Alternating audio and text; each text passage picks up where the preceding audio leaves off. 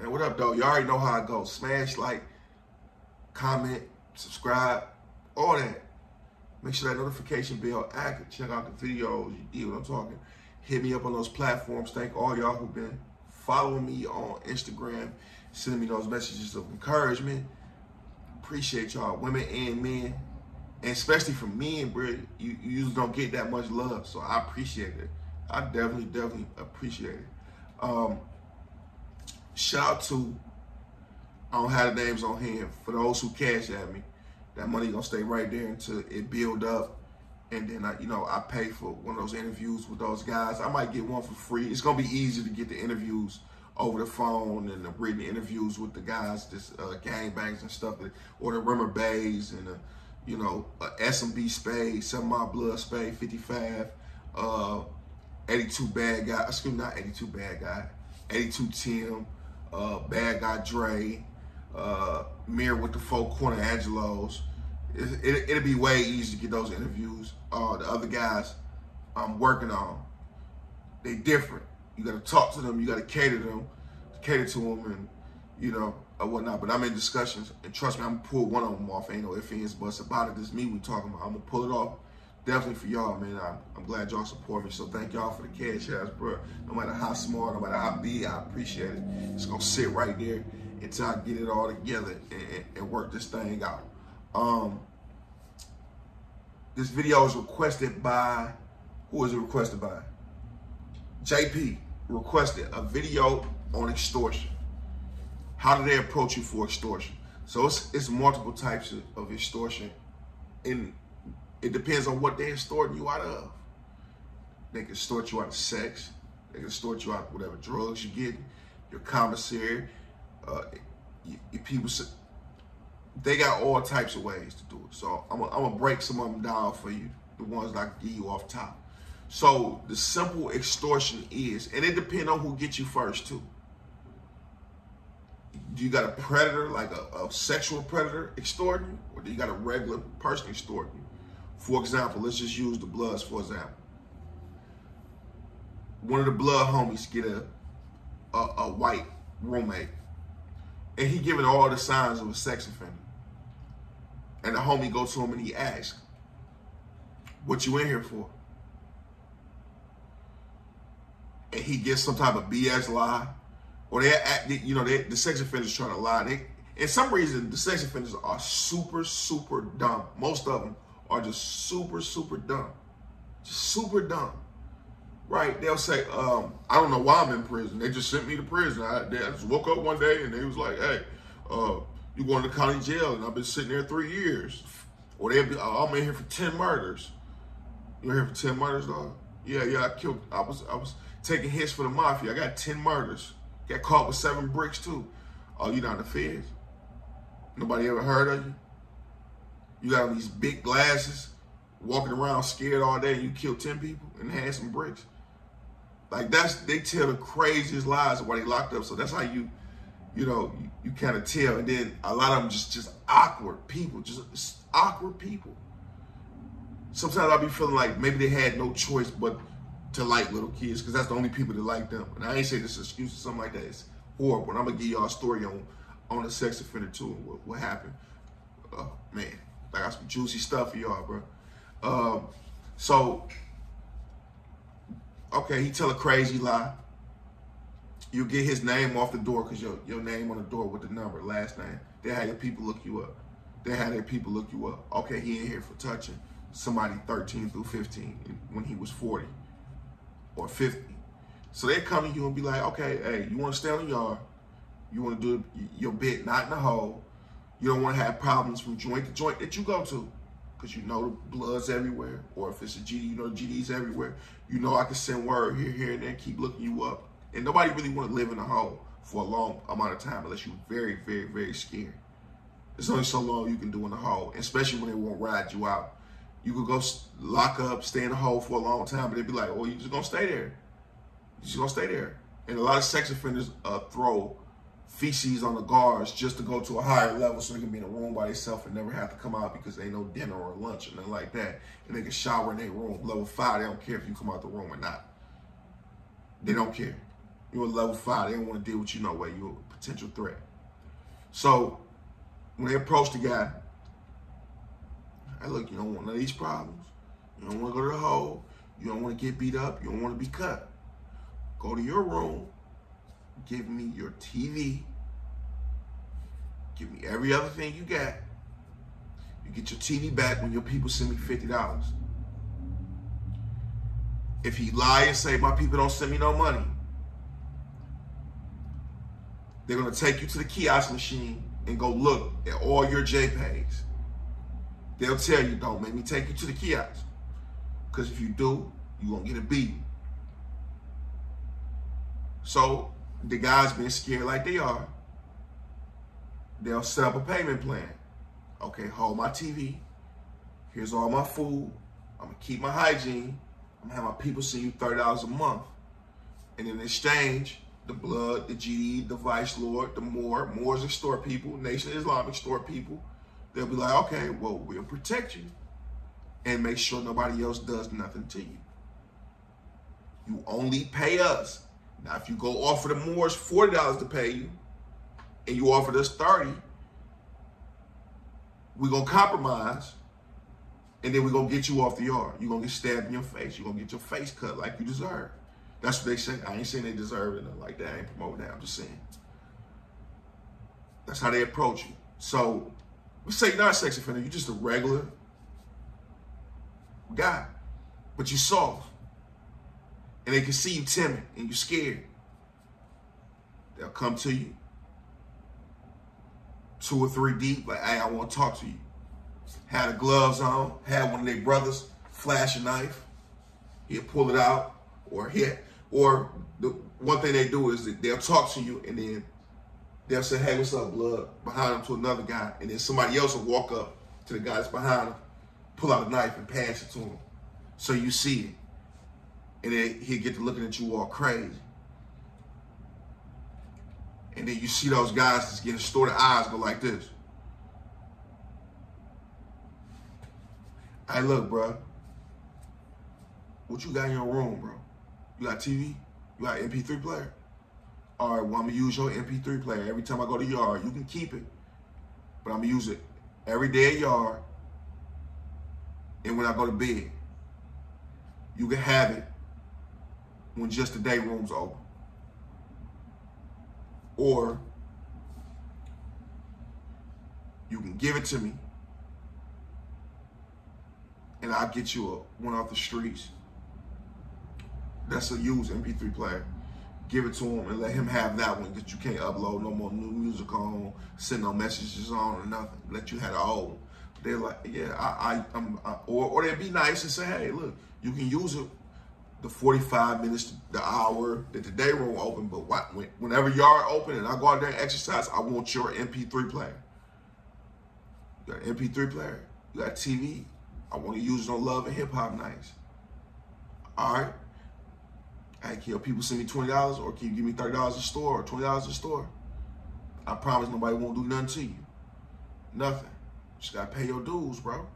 And they manipulate these weak guys into that, feeling like they got to pay. One thing I don't understand, though, is like, all you got to do is take that. All you got to do is take that initial assault. All you got to do is get whooped on one time, but fight back. Guys ain't going to really try you like that because they know they ain't going to get nothing out you but a trip to the hall. But when you got numbers, when you got knives, when you intimidate a guy, he's scared, you're not really tough.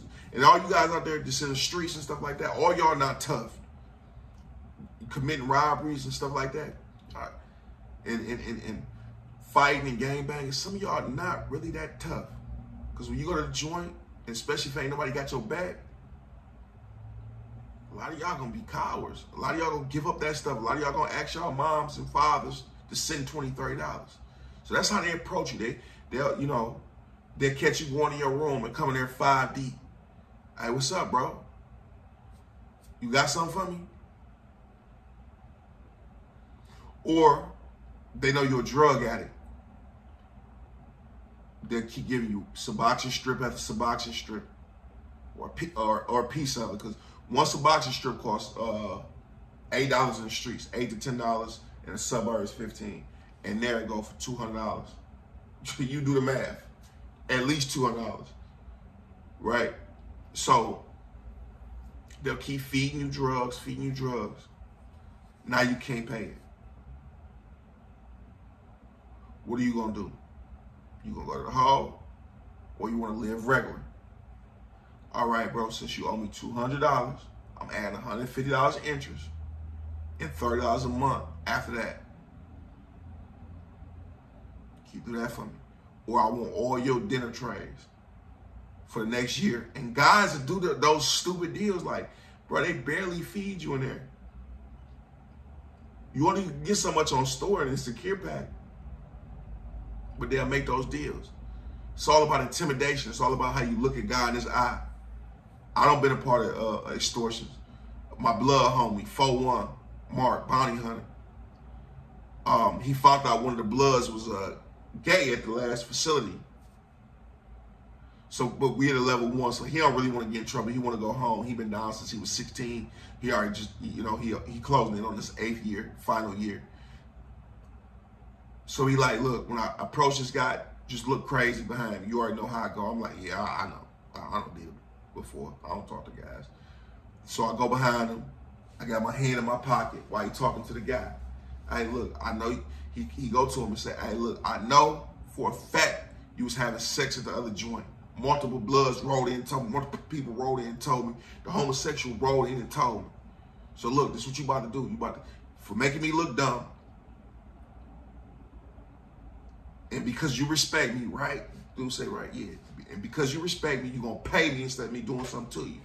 And I'm behind them. And they already know what I do when I was at level 1 with no cameras here, and there to them sex offenders. They already know what I do. So he thought like possibly Bardiel Vinci, he'll do this to me. So I got my hands in my pocket talking to him. While he talking to him, I'm behind him. We walk him in the unit, get his TV, get his MP3 player, get $90 worth of food from him, take his shoes, his sweaters, his clothes, everything. Send his mama $30 every freaking 2 weeks. And my homeboy was scandalous. He's like, I don't care if your mama got cancer. I don't care if she went to the hospital.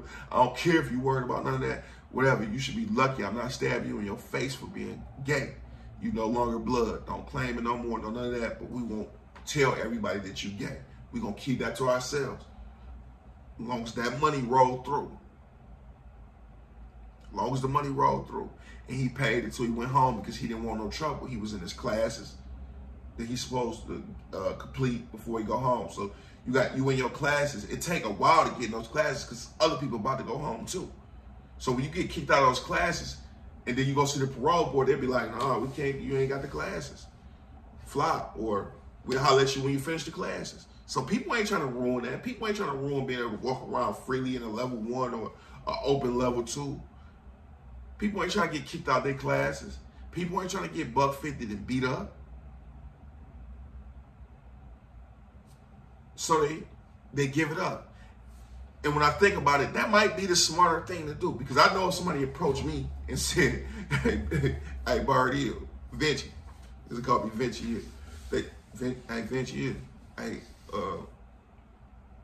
we need $50. And there's 4 guys behind them. You know what I'm about to do? If I think y'all got a knife, you know what you do? This is how you lock up. You don't go to the police and say, hey, I'm scared. I fear for my, you'll ruin your reputation. I fear for my life. No, lock me up. I don't feel safe here. Put me in a hole. Keep me in a hole. Kick me out of my class. You approach me and tell me you want some money from me, I'm going to wait. And if it's a lot of y'all, I'm going to wait till the police get the walking pass. And I'm going to stab you in your face, or I'm going to punch you all out in front of the police. We all going to the box. Y'all ain't going to have a little bit of time to beat me up. Ain't no ifs, ands, or buts about it. Tell me you want something from me. Nobody ever tried me like that, but I'm just like, I ain't going. I can't go out like that. It's unfortunate I got that mentality. They might be doing the smarter thing by just giving it up and going home. But if you're a sex offender, if you're a weak white guy, especially white guys from the suburbs, the soft, the Aryan Brotherhood, Nazi lowriders, dirty white boys, the oldness, the Thorists, the hell Hitlers, if they don't want nothing to do with you, the FWB don't want nothing to do with you, and you're Caucasian and you soft, you left to the wolves. You left to the wolves, and you better be happy that the Bloods got you instead of a Moorish American, this homosexual predator. Nothing wrong with being homosexual if that's what you do. But when you add the predator onto it, something definitely wrong with that. You better be lucky one of the Mullahs ain't get you this a predator. One of the old vice lords, or used to be vice lord, didn't get you. This a predator. You better be happy Pussycat New York didn't get you. Because the Bloods and the GDs and the vice lords, the renegades, the counts, they only want money. They only want money. So think about that. Especially you guys to be touching little kids. Think about it. Think about it before you do it. What your life about to be like. How you gonna ruin somebody's life by traumatizing them with that. And then when you go to prison, you're gonna be very few and far in between the sex offenders are really cut like that. Don't get me wrong. Red, like some sex offenders will give you that business. Ain't no ifs, ands, buts about it. Them boys treacherous. But that's few and far in between. Most of them be dorky, weird. It's something about the way they socialize. You can tell who they are sometimes. And their stories never, ever, ever add up. It never add up. When a guy come to extort you, it's about intimidation, because nobody want to go to the hole behind this for real. Nobody want to get in trouble for this. Nobody want to sacrifice their freedom for this. They just want the money, so they're going to try to intimidate you the best way they can. So they approach you like that, catch you in the showers, pull out knives, rob you, keep robbing you. And when they come spit this game to you, they'll tell you everything. They'll give you every reason why you should just pay it. You in VPP classes, you're about to go home, you're about to see, you in your classes. You get kicked out your classes, it's going to be 60, 80, 90, 100, 7 months before you get back into that class. You're about to go home and see the parole board. You're not going to be able to get phone calls. We're going to take all your stuff regardless. When you go to the hole, we're going to have your bunkie open your door. Go in there and take all your stuff anyway. We'll take your Foot Locker, shoes, everything. You're going to lose it anyway. You ain't going home. You're going to be in here with us longer. Any yard you go to, we're going to get you. We're going to have Pussycat rape you. We're going to buck 50 your face. We're going to take out one of your eyes. If you snitch on one of the brothers, if you go tell, if you lock up, if you don't give us what we want. And when they tell you all this, I just gave you 11 reasons, right? It is way more than that. Why you should give it up, they'll tell you. Protection. Oh, we ain't going to let them get you because they wanted you. We ain't going to let them rape you because that's what they wanted to do. You're going to pay the money up. These soft guys, they even intimidate them into playing chess, right? And they know they're not that good, but they'll make you feel like you got to gamble with them. Hey, you going to gamble me? Put a couple soups on.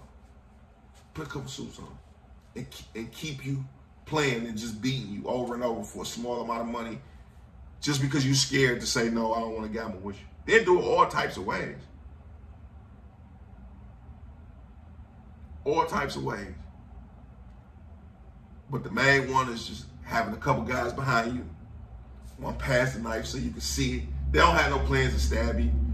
He just passed the knife so you can see it, and the guy back there grinning.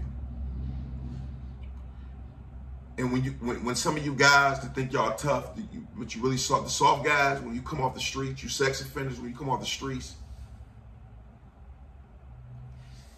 and you really don't have no dealings with animals, crazy, gangbangers, you looking at this guy like, damn, he's 6'2", 300 pounds, tattoos all over his face. Some of them blood boys be having headbanger all on their face, 5-pointed stars all on their head, teardrops. They be looking crazy. Looking crazy.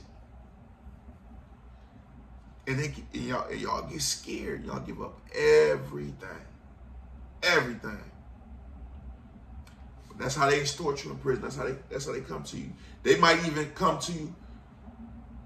Hey, they'll go look up your paperwork that's not in your discovery packet. And they'll come to you and be like, okay, bro, you want to keep being a GD? It's your name. It's your first, middle, last name, the area you from. Everybody know you from Finkel.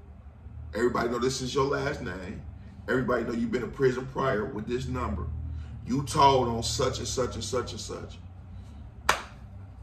How do I keep this to myself, bro? Why shouldn't I go tell the Bloods and the GDs and the Vice Lords right now that one of their leaders or one of their heads got convicted of raping a little boy back in the day? Telling on somebody back in the day. Got $50? They'll get you all types of ways. They'll take your stuff and make you pay for it back. They'll take $400 worth of stuff from you. TV, iPad, I mean, excuse me, not iPad, but what is it called? MP3 player, TV, shoes, all your commissary, all your hygiene, everything. They take it all from you and be like, well, you can pay $75 to get it back. And God be like, damn, that is $400 worth of stuff just to pay $75 to get it back there and do it. But the moment you do it, you in debt forever. Stop playing. You in debt forever. Go try to go join the gang after that if you want to. You in debt forever. Ain't no ifs, ands, buts about it. If you wave a piece of steak in front of a hungry lion that ain't 8 months, what you think gonna happen? What do you think gonna happen? The lion gonna kill you for that food and eat you too. Ain't no ifs, ands, buts about it. It's in a cage full of animals. Animal mentality. That's how they extort y'all, man. Peace.